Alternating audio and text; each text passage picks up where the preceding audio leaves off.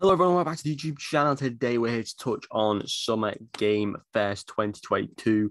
Today, obviously one of the first days, we have the Xbox and Bethesda, however you pronounce it. Their talk will be on Sunday, so I'll be covering that as well. A lot of PlayStation content today and a lot of new worldwide releases. One I want to talk about first was the Goat Simulator 3 announcement. What I loved about this trailer in particular, I mean, what incredible to see another Goat Simulator game come out, because they are so fun and, cool to play. Not the greatest games ever, but they do, they get awards, they accelerate what they can do with games. They prove comical, animated goats are the way forward. But ultimately, they did the introduction just like the Dead Island 2 reveal where, this guy's stretching, has his earphones in, he's unaware of everything around him. Those exact similar models and, the exact same things going on. And instead of always turning into a zombie, he sort of stands on goat droppings, turns around and he gets attacked by a goat. I think it's the greatest marketing for a game I've seen in a while. It's sort of taking a punch at Dead Island because they did all this advertising and they've never released. It's been like 6 years or 7-8 years, whatever it's been. It's been a long time since they unveiled the LA Dead Island game that never came to be. Layers of Fear was announced. I think this is the third or fourth game in the actual series, but it's only called Layers of Fear. These games are incredible, very eerie and horror aspects that, not many other games can accomplish, but it is looking absolutely brilliant. We got new looks at Gotham Knights, which is just going to be one of the best games of the year easily. We got obviously The Last of Us Part 1 remake announcement. I've done a video on that, so obviously I covered a bit more of the discussion, but I'm very, very excited to see that. Midnight Suns, I believe this was rumored, but obviously officially it is out in October. So we get Midnight Suns and Gotham Knights, very two similar aspects of playing Marvel heroes and Gotham DC heroes, Wolverine, Blade, Ghost Rider, and all those heroes, Doctor Strange. It's going to be an incredible game. The content they showed on the trailer was incredible, visually amazing. I just can't wait to go into this game. I don't think it'll ever, I mean, it might live up to, how much I love the Avengers games, for example, but we'll have to wait and see about that. Look, I was going to say Layers of Fear.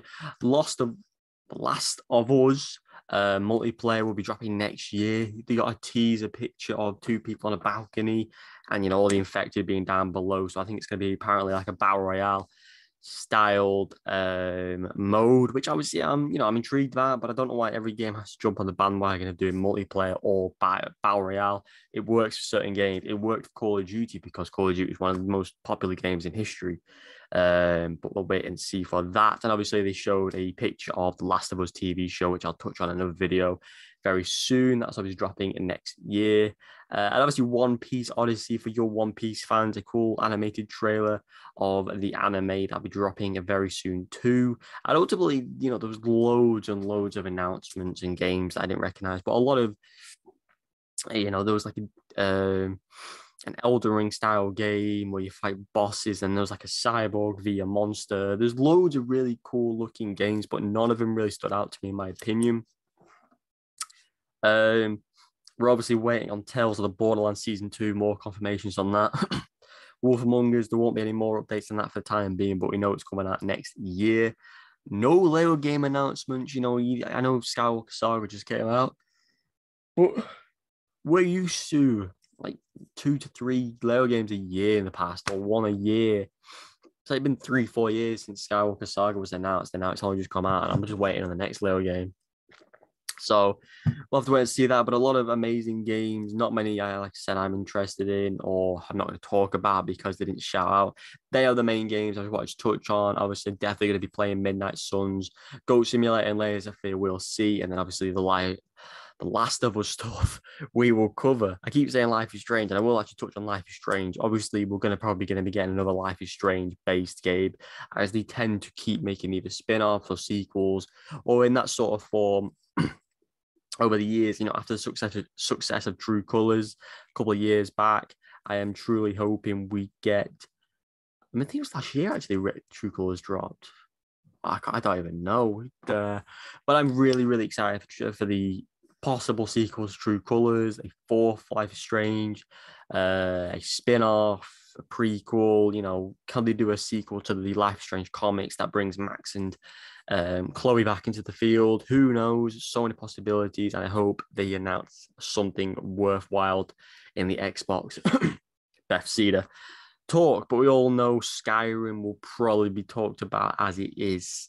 You know, not Skyrim per se, but the next Elder Scrolls game, Elder Scrolls 6. So we'll have to wait and see about that. But let me know down below your thoughts on the games that were announced. Any games in particular you want to see, let me know down below. Hit that subscribe board, leave a like, and goodbye.